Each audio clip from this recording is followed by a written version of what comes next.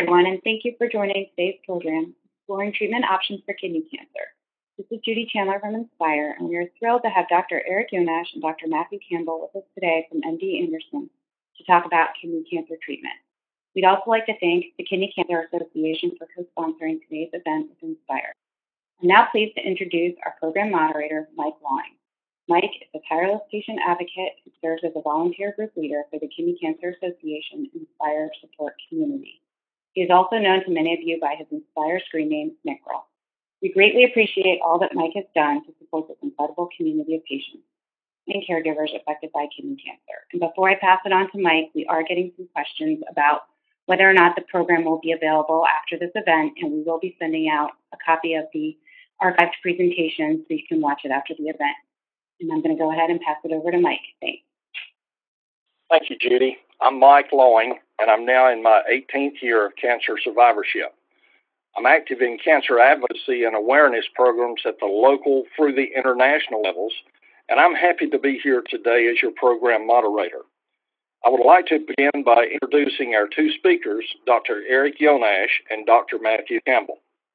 Dr. Yonash is an associate professor in the Department of Genitourinary Medical Oncology at the University of Texas MD Anderson Cancer Center in Houston, Texas.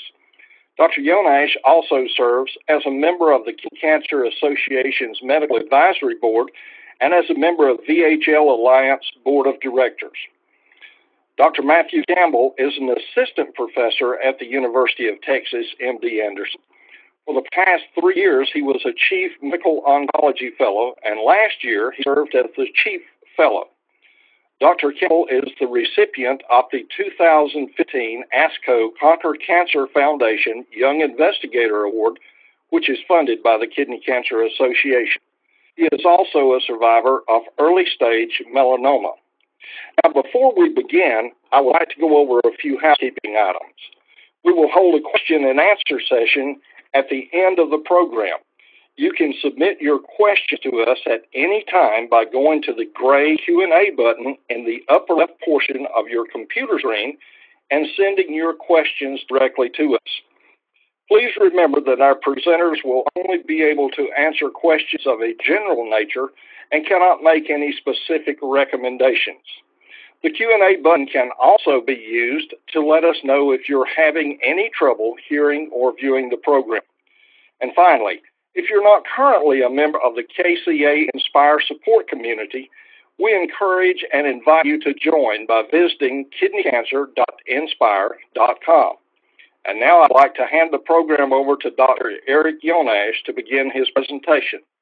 Dr. Yonash? Thank you very much. And thank you to the KCA for the privilege of being able to give this presentation today, and to my duty for moderating. So what I'm going to be talking about today really is going to be treatment options for kidney cancer in 2015. And here are my disclosure data with regards to whom I've been working with to develop compounds in renal cell carcinoma. The topics I'm going to cover today include approaches to the first, second, and third line of treatment for metastatic renal cell carcinoma. I'm also going to talk about best practices for managing the side effects which inevitably come with these agents. We're going to have Matthew Campbell talk about the latest research on checkpoint inhibiting antibodies, and then I'm going to talk at the end about genetic kidney cancer syndromes and ask the question of who is it that really would need to be tested for these. So some terminology. Kidney cancer, renal cell carcinoma, RCC are interchangeable, at least they are in this particular presentation, and I will be using those interchangeably. Progression-free survival is a term that's used usually when we're looking at response to treatment and asking the question, how long does it take for the disease to start growing again while on this treatment? And overall survival is the time it takes from start of treatment to the passing away of the patient while on treatment. It's important to bear in mind that kidney cancer or renal cell carcinoma is a number of different tumor subtypes. And the one that we focus on, we're going to be focusing on most today is clear cell renal cell carcinoma, in light of the fact that it's the most common, and most of the agents that we've been using have been used to test this. And we're going to talk a little bit about papillary and chromophore with regards to how we would approach them. As you can see here in the circled area, clear cell has a VHL mutation. And when we look at what VHL does, VHL is a very important protein inside all cells, which will regulate whether or not it is able to respond to low oxygen levels. And a VHL mutation will mimic low oxygen state in the tumor cell. And what that does is it results in a cell that actually and falsely is saying that it lacks oxygen, that it needs more blood supply, and it needs more blood vessels. And this is one of the reasons why renal cell carcinoma has so many blood vessels in it. And these happen to be a good target for a number of the therapies that we use. Important point is when we are treating renal cell carcinoma, we're treating an organ. We're treating here in this next slide the cancer cells, which are in black. We have the red lines, which are the endothelial cells or the blood vessel cells. We have stromal cells in the middle, which can be immune cells and a variety of other cells.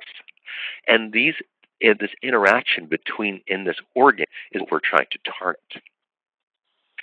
The anti-angiogenic or blood vessel starving agents that we use include sunitinib, pazopanib, bevacizumab, sorafenib, and axitinib, and these are also called Sutent, Votrient, Avastin, Nexavar, and Inlyta. And in this situation, the tumor cell produces VEGF, which you see in the arrow on the right of your slide, which then feeds these new blood vessels that are in the tumor. And these drugs actually will block these nutrients from helping these blood vessels grow. And this way, we break blood vessels down and we hopefully hurt the tumor. We also have another major class of drugs called mammalian targeted rapamycin inhibitors, or mTOR inhibitors. And these include temsirolimus and everolimus, or Toracel and Afinitor. And in this situation here now, we have a blow-up of the cancer cell. We have some signaling inside the cell that helps the cell move faster and grow faster. And you can see here in this where Toracel and Afinitor are blocking mTOR. This prevents protein production and survival signals within the tumor cell. It doesn't kill the cell exactly, but it slows it down. When we think about metastatic kidney cancer, we have to think a little bit about how does the disease itself affect the patient as well as the treatment. And this is very important because in 2015, some of these factors, these disease-related factors or tumor-related factors, will affect prognosis or the probability of survival at least as much as the treatments themselves. And even back in the late 1990s, Dr. Motzer at Memorial Sloan Kettering put together this algorithm where a couple of different factors, including what we call quote-unquote performance status, how well the patient is doing, the red cell count, the calcium level, the LDH, which is a liver enzyme, plus the time from treatment to diagnosis to treatment. And putting these together allows us to get a general sense of how a person is going to do. And this is something that you would want to discuss perhaps with your physician. But these are important factors when we think about which treatments to give to what types of patients, and I'll talk about them more later. This table is a table that summarizes where we use most of these drugs. And so here we have on the top, I've circled first-line therapy, which we're going to be focusing on, and these risk stratifications that I've talked about, good or intermediate risk versus poor risk, and we have some of the drugs that are used based on good phase 3 data, sunitinib, bevacizumab, pazopanib in the good or intermediate risk, and then in the poor risk feature patients frontline temsirolimus or Toracel. And then an alternative, which I won't talk about much today, just in the interest of time, is hydroxyinterleukin-2. So let's talk a little bit about some of these main blood vessel starving or anti-angiogenic drugs that we use. So Sutent or sunitinib was FDA approved in 2006. And the reason it was approved was because in a large study where 750 patients received either sunitinib or Sutent or interferon, which is an immunotherapy, an older-fashioned immunotherapy, we saw that the progression-free survival with Sutent was much, much better. That's the line on top that you see, the sort of brownie line as opposed to the green line, showing that the time it took for the disease to start growing again was longer with people on Sutent compared to interferon, which resulted in the approval of this drug, and it's one of the most commonly used drugs for kidney cancer patients. Now, one of the challenges with Sutent have been that it's been challenging a little bit from a tolerability perspective, and I'll talk about that a little bit more. But we recently published some papers showing that if we give this 2 weeks on and 1 week off, instead of 4 weeks on and 2 weeks off, we end up actually making people feel better, and they actually stay on the drug longer. So it's a much better approach that we believe is useful for patients. So the next drug that I'm going to talk about is Votrient, or pazopanib. And this was FDA approved in 2009, and it's another pill form therapy.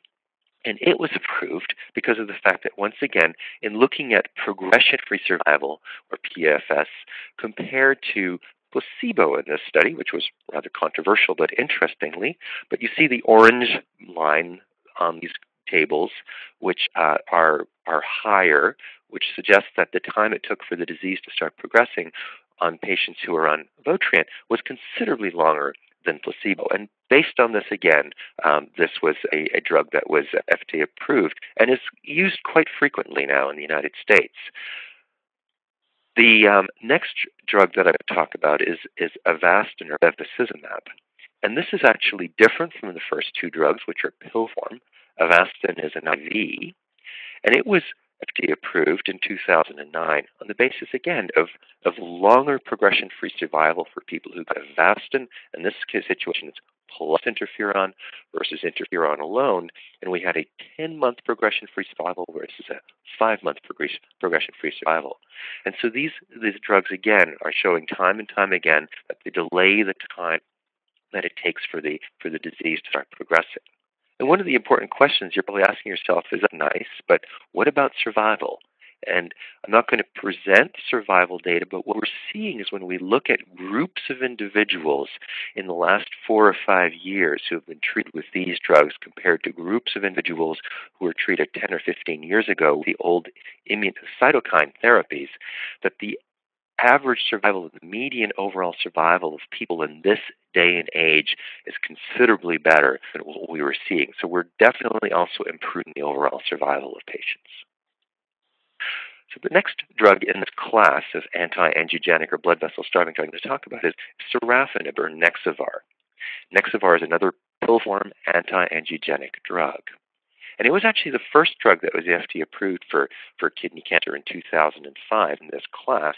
And this was on the basis of a study where people who had been previously treated with other drugs were then compared between sorafenib and placebo. And the median progression-free survival here, again, time it took for the disease to progressing, is the orange line you see here for sorafenib, or Nexavar, which was considerably better than the placebo. So again, this was what resulted in the FDA approval. But the reason we're not using Nexavar quite as much in the first line is then there was some follow-up studies done which said, all right, this worked well in people who've been previously treated with interferon or interleukin. What about when we try this in people who had not been previously treated with anything? And this trial was a randomized study, meaning that there was a computer-generated flip a coin. 50% of the patients got Nexavar, sorafenib, 50% of them got interferon, and then we looked at the progression-free survival. And in this study, and these curves you see here, we see that these curves are now overlapping quite heavily. And so this suggests that there was really no difference between Nexavar and the old-fashioned interferon, which was quite different from some of the other drugs that we saw. And for this reason, Nexavar is not used quite as much as the other agents. Does that mean Nexavar is a bad drug? No, but it just seems that there might be some slightly more potent choices out there. So all of the drugs I talked about up until now have been anti-angiogenic or blood vessel starving drugs. Now I'm going to move on to one of the mTOR inhibitors, and the first one I'm going to talk about is Toracel. Now you may remember from the table that I showed that Toracel was approved on the basis of individuals who had some of these poor risk features, meaning or higher risk features with either low hemoglobin or high LDH or high calcium. And this is a study that was then done asking the question of whether Toracel was better than interferon, or the combination of lower doses of Toracel plus interferon, in patients who had some of these high-risk features. This study is a little bit different. It was overall survival. That was the primary endpoint. And the green line on top, the green curve, is actually the overall survival for people who were on Toracel. And this was what we call statistically significant, meaning this was probably not due to chance. And so we have here an agent that looks promising in this high-risk group of individuals and was FDA approved for all comers, but we commonly use it in this particular setting. So is there a best drug in the first-line setting? The answer really is no. I mean, different people may be a candidate for different drugs, and there are side effect profiles in each of these that might be more favorable for one candidate of one individual versus another. But at the end of the day, it's pretty clear that Sutent and Votrient are the most commonly used drugs, and most of the doctors out in the community are most experienced with these. And experience really matters when it comes to dealing with patients, helping them with the side effects of these agents. So all of these drugs that we've talked about up until now are drugs that have been tested in the first-line setting mainly, meaning that this was the first drug that patients received after they developed metastatic disease. And now we're going to talk about second line. So what happens after you progress, after the first line of treatment?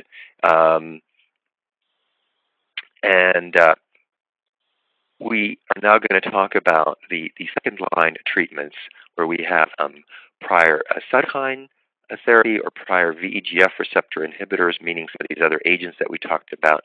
And the big thing that we want to focus on here are axitinib or Inlyta and Afinitor or everolimus. And these are drugs that really have been mainly found to be beneficial in this second line setting. So let's talk a little bit about these drugs. So first we have Afinitor or everolimus. This is a pill form therapy. It's given once daily. It was approved in 2009. We're actually a number, if you sort of noticed, a couple of other drugs that were approved in 2009. It was a good year for kidney cancer therapies. And in this study, what happened is people who had previously been either on Sutent or Nexavar were given either Afinitor or placebo.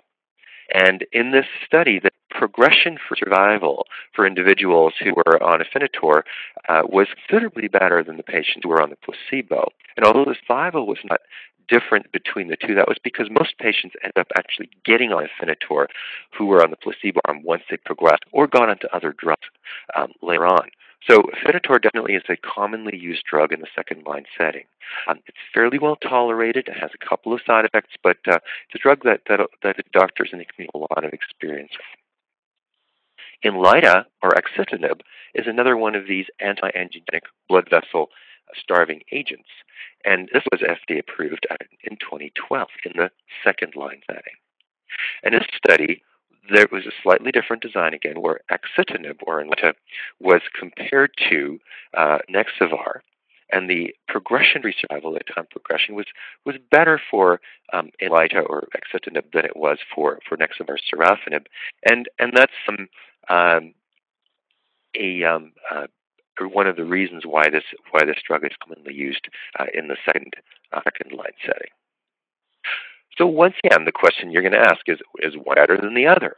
And the answer is no head-to-head comparison has ever been done between Afinitor and Inlyta. The answer is we don't know. What we do know is if you look at the numbers in terms of the time, the progression-free survival for each of these agents, they're pretty similar. Now, the side effects profiles are different, so this is something that you definitely want to have a conversation with your doctor about with regards to which one might be more suited to you. So what about third-line patient treatments? So any of the drugs that I've talked about now, you could certainly, if you've gone through one and you've gone through another, you can try one of these third-line patients. It's always worth it to try another drug because I've had a number of patients in my practice where we keep on trying and we finally land on something that seems to really work uniquely well. All of these drugs are a little bit different and everyone's tumor is a little bit different. So I really am a strong advocate of keeping on trying different lines of treatment. Now, one of the other questions that people ask is, well, if one drug is good, why not combine them? What about combinations and sequences? And the bottom line is that combinations, for the large part, with the exception of the interferon plus Avastin, have not really been FDA approved or have not really been shown to improve outcome. So sequences are what are being tested in a number of clinical trials.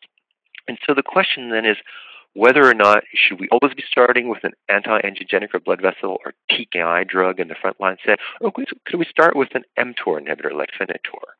A big study that was published last year asked that question where we had patients starting either with Sutent, moving on to Afinitor, or starting with Afinitor and moving on to Sutent, and looking at the overall progression for survival. And in this study, it looked like the old-fashioned way of doing things, starting with Sutent and then moving on to Afinitor, was the better choice. And first of all, just in the frontline setting, Sutent had a better progression-free survival, it's the top yellow line, over the Afinitor, which is on the bottom orange line. So Sutent seems to be a little more potent than Afinitor in the frontline setting. And if you then look at the combined progression-free survival, it looks like starting with Sutent and moving to Afinitor gives you a better combined progression-free survival compared to the Afinitor followed by Sutent. So the old-fashioned way, starting with Sutent or Votrient or what have you, and moving on to Inlyta or Afinitor type of approach is what we still are practicing now. The overall survival also seemed to be moving in the right direction for the Sutent followed by Afinitor in this trial. We have a trial that we've completed recently, not accruing patients anymore, where we're asking similar sequencing questions, and we hope to get these results out in the near future. So the conclusion for sequencing is that for most patients, starting with one of these anti-angiogenic TKI drugs like Votrient, Sutent, and others is best. And then in terms of what's the best second-line treatment, what we know is that Afinitor is good. We know that Inlyta is good. If any of these are not available, moving to any of the other anti-angiogenic drugs seems to be a good thing. Now, I didn't include the slides for this, but using Toracel in the second-line setting seems not to be as good a choice. And there was a trial that was done comparing Toracel to Nexivar, where it looked like the progression-free survival was the same, but Nexivar seemed to do better than Toracel. So Toracel is not a drug I use a lot in the second or third-line setting. So what about dealing with side effects and quality of life issues? I mean, this is obviously a huge deal here. People hopefully are going to be on these drugs for a long period of time, and we need to make sure we optimize the quality of life. And so key points. Number one, you need to have open lines of communication with your treating team. And key point number two is you need to be an empowered patient. So what do I mean about that? So, I've been a practitioner for a number of years now, and I know we're getting busier and busier, and it's sometimes challenging to be able to communicate with patients in between visits, but it's really, really important. Doctors and nurses and the nurse practitioners need to know what's going on with the patient. And on the other side of it, the patient really needs to be able to provide information to the doctor in terms of what's going on. The other aspect of it is empowerment. And what I do when I start a patient on one of these drugs, perform therapies, is I say, look, if it's Saturday morning and you're not feeling well, you have permission to take a break. It's not going to harm the effectiveness if you take a couple of days off, and that might end up helping wash out some of the side effects of the drugs. And so what I ask of my patients is that they let us know they're going to that they've taken a break. You can take the break first, and let us know afterwards. And that way we can work together in sort of figuring out the individualized dose and schedule that's best for each patient. Really taking these drugs as a marathon, not a race. We need to make sure that we don't harm the normal cells in your body while we're trying to harm the tumor. So what about the new immune therapies? And before I go on to talk about this, I've just received an email from Dr. Campbell that unfortunately he needed to step out of because of a family emergency. So I'm going to cover his slides, but he sends his regards and his regrets that he's not going to be able to present these himself. So with these immune therapies that we're using now, we are really doing some exciting new stuff.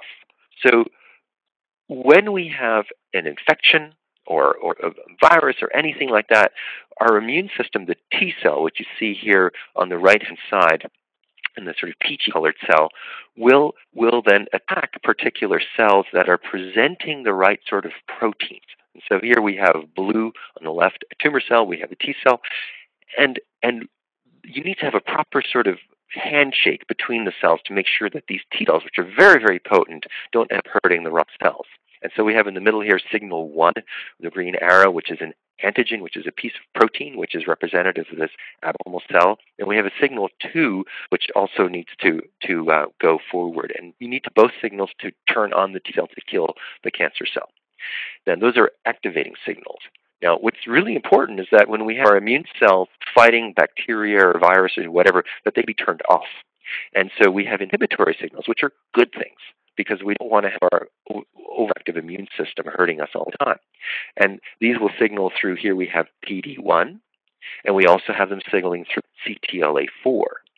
Now, the problem is that tumors can be really smart, or they evolve into expressing some of these downregulatory signals as well, and that prevents the T cells from attacking the tumor.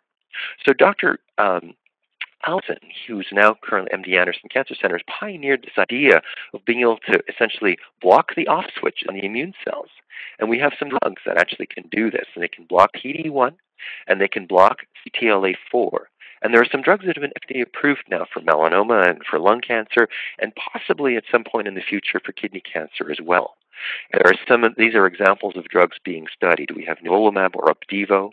We have Keytruda or pembrolizumab. We have MDPL 3280A, which just got a name, which I didn't include in here. And then we also have Yervoy or Ipilimumab. So these are some of these new drugs coming down the pipeline. And I'm very hopeful that we're going to be seeing these as treatments for kidney cancer at some point in the future. An example was that there was a presentation or a paper looking at Opdivo and nivolumab in patients with kidney cancer who'd previously been treated with other therapies. And what we saw is that their progression-free survival was not that long, but that the overall survival in this group of individuals ended up actually being longer than we'd really seen before in the past in patients who had previously received therapy, like 25 months or so.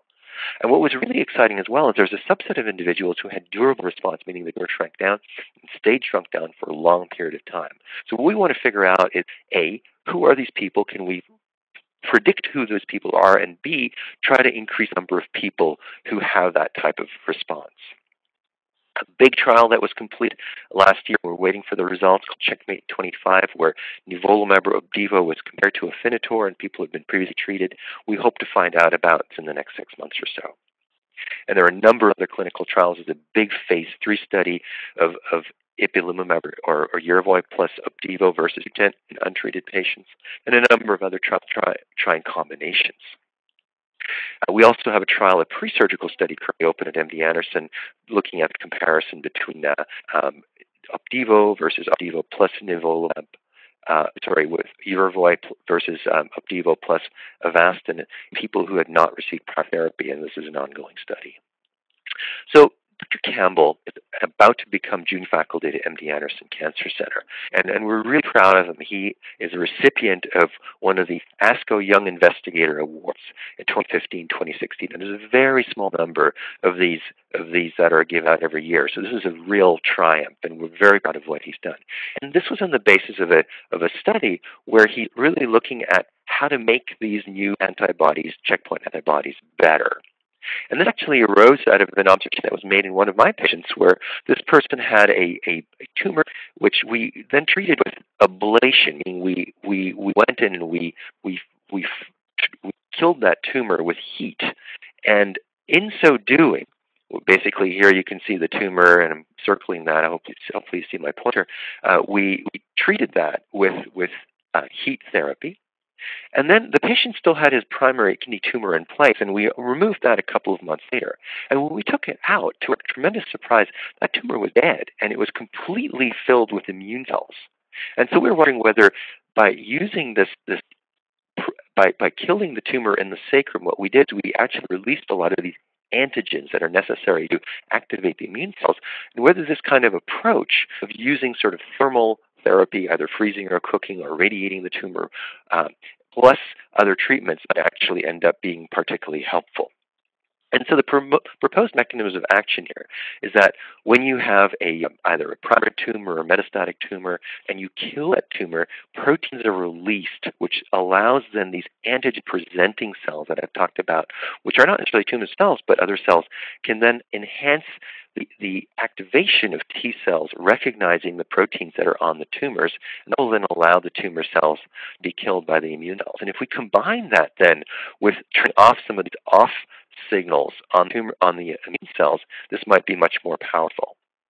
And so we have a clinical trial that's now open to test this, where we're going to be looking at the combination of cryoablation at the beginning, plus then adding one of these checkpoint antibodies for a period of time to be able to see whether or not this results in further regression and immune infiltrates into kidney cancer tumors. So the hypothesis here is that we're going to be able to prime the immune system with cryoablation followed by anti-CTLA-4 treatment, and the primary endpoints are to evaluate safety and the effects of this combination of checkpoint antibodies plus cryoablation. Now, research is fantastic, and research is what moves things forward. But there's huge funding challenges. If you look at the number of dollars that are being appropriated for research, see that it's starting to plateau. And if you compare this to $1995, which would be the dotted blue line here below, we see that it's going down. It's not going up. And so we're actually having a harder and harder time to be able to fund research. And if you look at the number of quote unquote competing awards that have been funded, we're seeing that again it's flatlining. And with the explosion of information and the need to do research, this is a huge challenge for us. So this work that Dr. Campbell is going to be doing has been through the support of Dr. Pam Sharma, who's the picture on the left, Sumit Subhuti, who's the picture in the middle, and J.J. Gao, they are our immunology crack team, and they really help in preparing this grant. So the last thing I'm going to talk about in the remaining minutes are hereditary renal cell carcinoma syndromes. So one of the big questions that we want to ask is, one of the questions that my patients often ask me is this something that I'm going to be able to pass on to my kids? Or is this something that just was a bolt of lightning thing? And part of that will be answered by looking at the family history. Are there other people in the family that have kidney cancer or not? But one of the other things we look at is the age of the person, because some of the things can be acquired in the germline or can exist in the germline of that patient only and not others. So just a quick sort of, what are we talking about when we're talking about something that's genetically inherited instead of something that's in the tumor itself? All of us have 23 chromosome pairs, and here we have a nice picture of what we call a karyotype. And interestingly, the bigger the chromosome, the smaller the number. So chromosome 1 is the biggest one, which you see on the top left here, and then the smallest one is chromosome 22, and then we have the Y chromosome on the bottom as well. And each chromosome then is made up of a bunch of genes in the chromosome, and these chromosomes and these genes will be throughout the chromosomes. There's hundreds and hundreds of genes that then would be translated into some sort of a protein or something like that. Now, we have two chromosomes, so we're going to have a gene on the left chromosome, and on the right chromosome, we have pairs of these genes. And if you lose one of these genes, and you end up then starting to have a major problem, that means that loss is a dominant, autosomal dominant loss, meaning that loss of one gene is enough to create disease manifestations, versus recessive meaning you need to lose both to create disease manifestations. In the hereditary renal cell carcinoma syndromes, what you end up having is generally speaking, loss of just one copy of these genes, which is enough then to create a particular syndrome. And we have here a table, which is some of the most commonly studied ones: on Hippel-Lindau disease, hereditary papillary renal cell carcinoma, hereditary leiomyomatosis renal cell carcinoma syndrome, and several others. And I'm going to talk about a couple of these in a bit more detail in the final few slides. One of the important things is that, for example, in VHL disease and papillary renal cell carcinoma hereditary syndromes and BHD or Irritag-Dubé, is people who have this will have multiple tumors in each kidney. So it's not just one tumor at a time. You'll get cysts, you'll get tumors, and that's a quick way of sort of figuring out that this doesn't look like some sort of non-inherited phenomenon. Although there's one that's called HLRCT, where you can actually have single tumors. So this is something that we, as physicians, when we're thinking about inherited things, look at very closely. I'm going to go through a couple of these major disorders and then sort of talk at the end about whom should we screen. So VHL disease is one of these diseases where we have loss of at least one copy of VHL for starters. And this will result then in eventual second gene, VHL gene loss in a number of different organs in the body, including the eye, the spine, the pancreas, the kidney, and you can get both tumors, cancer, non-cancerous growths, and even the non-cancerous growths can be a major problem for these individuals. The next major one is type 1 papillary kidney cancer, where you will end up having a mutation in a receptor called MET. The MET receptor is mutated in papillary renal cell carcinoma. And then these individuals will get multiple tumors in both of their kidneys.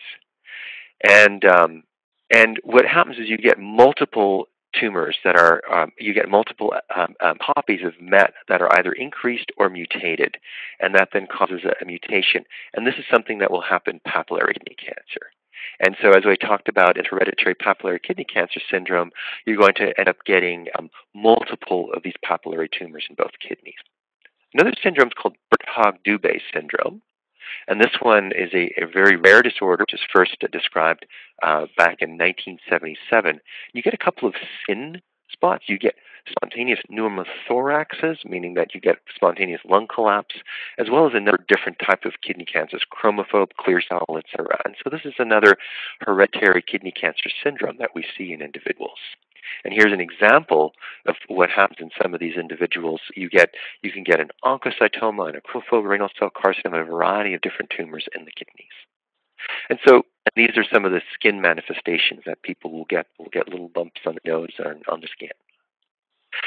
So the last one I'm going to talk about is HLRCC, or hereditary leiomyomatosis renal cell carcinoma.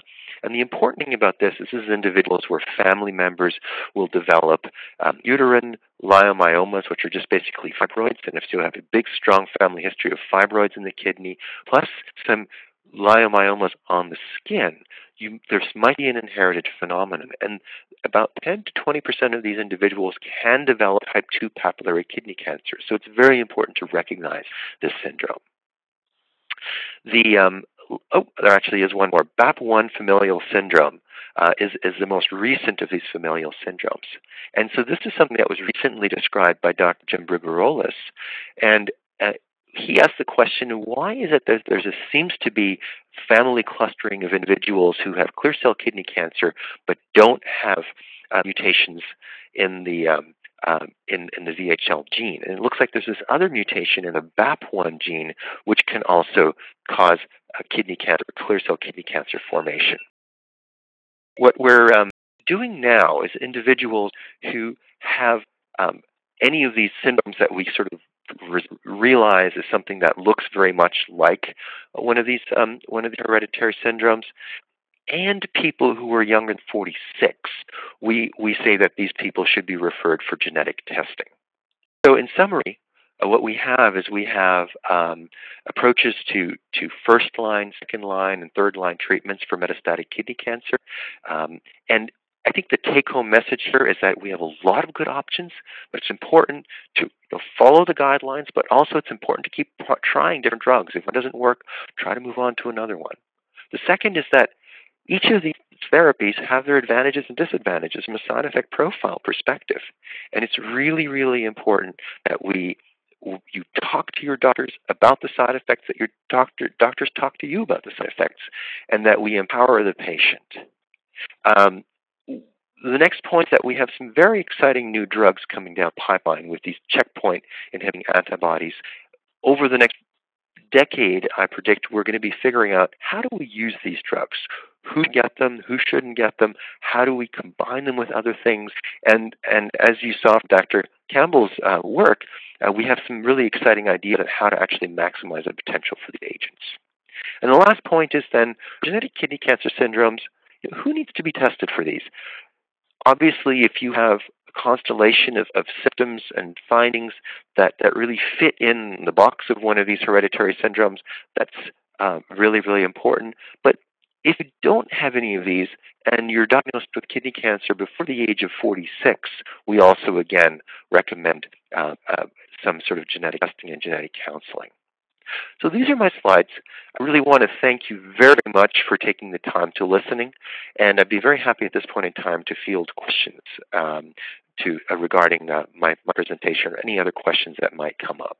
Thank you very much. Thank you, Dr. Yonash. And I have a question for you, sir. Are there any thoughts or data on diet with respect to cancer, particularly things like the ketogenic diets?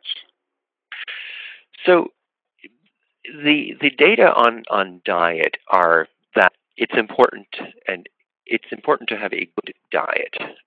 My opinion on this, and I believe that of most people in the field, is that specific types of diets generally, especially if they're fad type of diets, are not ultimately going to be very helpful for you. So there's a fallacy out there that quote unquote sugar feeds the tumor. Well, yes, sugar does feed tumors, but it also feeds your brain. So the brain is actually the largest consumer of glucose in the body.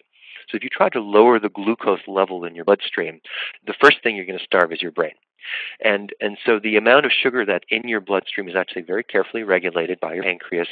And so the high sugar versus low sugar diet in of itself doesn't directly have a negative effect on the cancer, but it does have an effect on other organs in your body if you're not eating a healthy diet. So what I recommend is a very well-balanced, quote-unquote, normal diet where you have a proper mixture of proteins and starches and vitamins, and eat regularly throughout the day. So you shouldn't try to, quote-unquote, starve your tumor, because you're going to end up starving your own body. Okay, thank you for that answer, sir. Is there any clinical evidence for the effectiveness of the FDA-approved drugs for people that are currently on dialysis? So there are several studies that have been done, small studies. So first of all, most of these drugs are tolerated in individuals who are on dialysis, and pretty much in the same dosages that you would give to a person who's not on dialysis. And number two, they do seem to work reasonably well. So there are small, what I would call retrospective studies that demonstrate that. Plus, I can just tell you from my personal experience with my patients, I have a number of individuals who are on dialysis who are on these agents and are enjoying their benefits. Is partial nephrectomy as effective as a radical nephrectomy for treating small VHL-related clear cell kidney tumors? The answer is absolutely yes. So in general, partial nephrectomies have been shown over the years in the non-VHL patient population to be as technically effective in terms of preventing recurrence around the remaining kidney tissue, and also from the standpoint of metastasis, the same number of metastases occur in people who get a radical nephrectomy versus a partial nephrectomy. In the VHL patient population and in the hereditary kidney cancer population, it's critically important that we preserve kidney function as much as possible, because if you're developing multiple tumors over the years and over the decades, what we are trying to do as hard as possible to prevent you from going on dialysis. And so using partial nephrectomies, sometimes using cryoablation or radiofrequency ablation, we can try to minimize the growth of these tumors as much as possible so that they don't exceed 3 centimeters, which is our usually established threshold, and maintaining kidney function.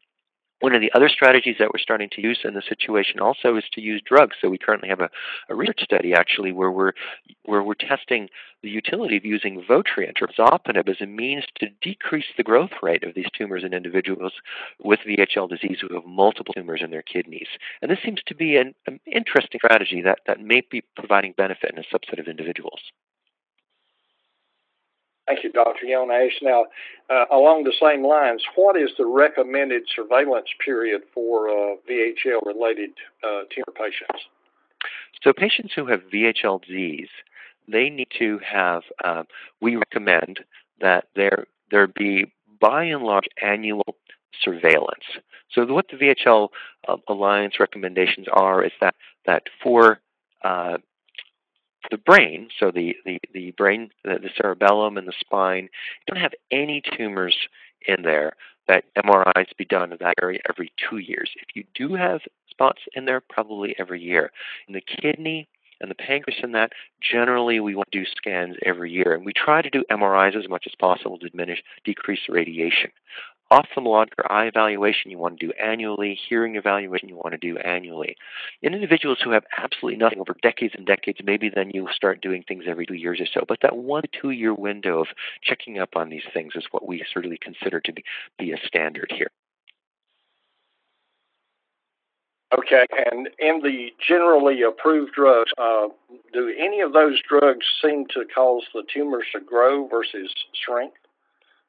Not that we've seen. So I've treated hundreds, if not thousands, of individuals with metastatic kidney cancer over the years, and in terms of these approved drugs actually looking like they're fueling the tumor growth, I've not seen that. I've seen that in a subset of individuals, unfortunately, these drugs are not effective at stemming growth, but I've not really seen these approved agents hastening growth. But obviously, maybe this is somewhere out there, but I'm not aware of it. So I would say at this point in time, pretty much the answer is no. And with the new immunotherapeutic agents, what are some of the side effects that people are experiencing with them? So by and large, you look at large studies, they're fairly well tolerated. But there are a couple of key things that you need to look out for. And since Opdivo and nivolumab may be one of the first drugs that we're going to be seeing approved, I'll focus on that. So what these drugs can do is they can cause the immune system to start reacting against particular organs in the body. Main things that people will notice is they might start noticing diarrhea. And that diarrhea is because of an irritation of the intestinal tract by the immune system itself. The other thing that you can see is you can see an inflammation of the lung tissue, a pneumonitis. The other thing you can see is you can see inflammation of the liver or a hepatitis. And so these are the sorts of things that can be seen. And it's, once again, in terms of the need to communicate with doctors. If there are any people out there who are on clinical trials with these agents, they'll know that it's so essential, and it's been reiterated so many times, it's so essential to communicate with the treating team if any of these side effects are to occur. Because the major treatment, if these were to occur, is to start what we call steroids, which are an immune suppressant type of therapy. Others maybe have used for various other inflammatory processes, but steroids are very effective at cooling down the immune system. So those are the major side effects. It's because the immune system starts to react against the body, and we need to know about it right away so we can start reacting against the reaction. Thank you, Dr. Yonash. One question that comes up quite frequently: what do you recommend that your patients do as far as taking notes and being able to communicate with you when they come into the clinic? I think being organized with regards to what are the key problems that have arisen during that cycle of therapy or that period of observation, writing things down is very helpful, because I know that I sometimes kind of get frozen up when I'm in a situation where I'm not feeling completely comfortable. I'm feeling a little bit anxious. The other thing is bringing a person with you. Having a family member or a friend who really knows the situation. The more ears, the better.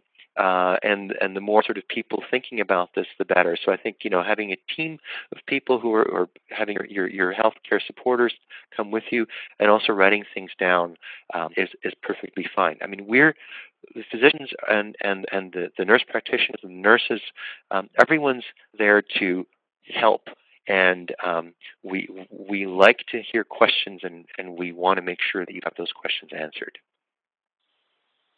For a person that's going on to a second or third line of treatment, is that indicative that the treatment people are giving up hope, or is there possibilities or good responses on the second or third line of treatment?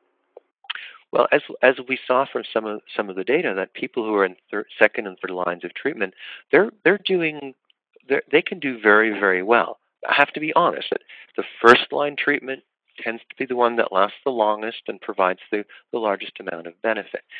There's clearly a subset of individuals who are receiving second-line and third-line therapy who derive major benefit, and this is why I really strongly advocate keep a positive attitude, keep on trying, keep on looking for possibilities, keep on looking for clinical trials, because there's a subset of individuals now that are long-term survivors who are living with metastatic kidney cancer. Keep keep trying those different agents. And even though you didn't mention IL-2 or interleukin-2, are you still considering that to be a viable treatment option for some patients? That's a great question, and I did not talk about that in great detail. IL-2 certainly still can be thought about in the archetypal, the best sort of individual will be somebody who's younger, because it's a treatment that actually can be fairly tough on the body.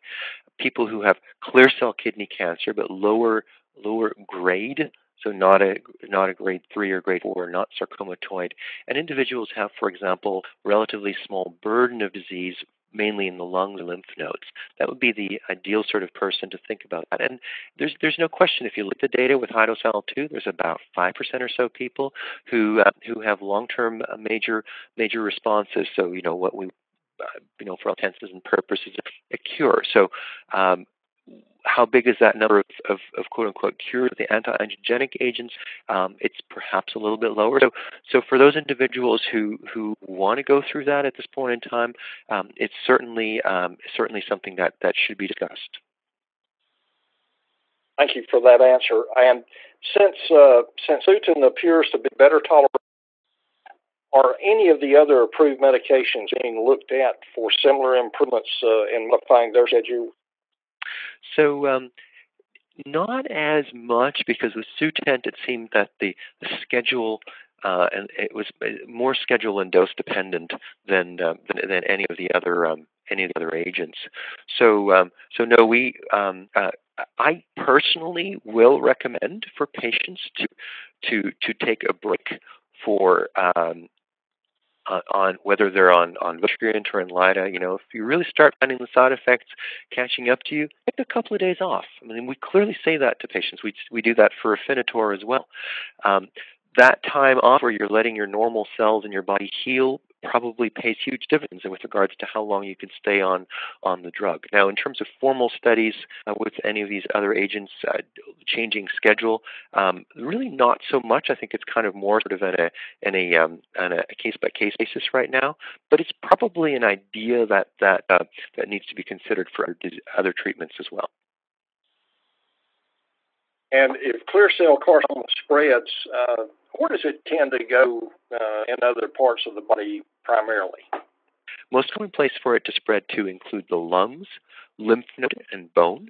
And less common to see it go to the liver, other internal organs, intra-abdominal organs, and then relatively rarely to the brain.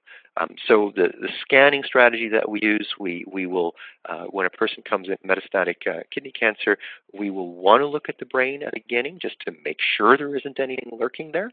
And then we want to do a bone scan. And I recommend then moving forward doing a brain MRI once a year or so. That's now actually built into the NCCN guidelines. That's something that should be considered, just to make sure that something is growing slowly in that area, that you can see it early and you can then treat it maybe with focused beam or stereotactic radiosurgery. And then obviously the scans to look at the lungs, lymph node, and bone. The CT scans are going to be very good for following up those areas. And what is your current thinking on the use of PET scans in diagnostic imaging? So PET scans for kidney cancer perhaps are somewhat less reliable. They sometimes a PET scan, the way a PET scan works is that cancer cells are kind of the SUVs of the cellular world. They use a lot of sugar, and so you sort of see them with radioactive sugar, but sometimes they don't. And there you can have tumors that will be kind of light up a lot versus tumors that don't. And if you use a PET CT, that sometimes can give you the false sense of security that the spots you see are not tumors. We tend not to use it that much. Okay, Dr. Yonash, and we have one final question for you, sir. While on Votrient treatment, what tests needs to be constantly monitored? So the major thing you need to check with Votrient is liver tests. So the first 8 weeks, the official thing to do is to look at liver function tests week 1, week 3, week 5, week 7.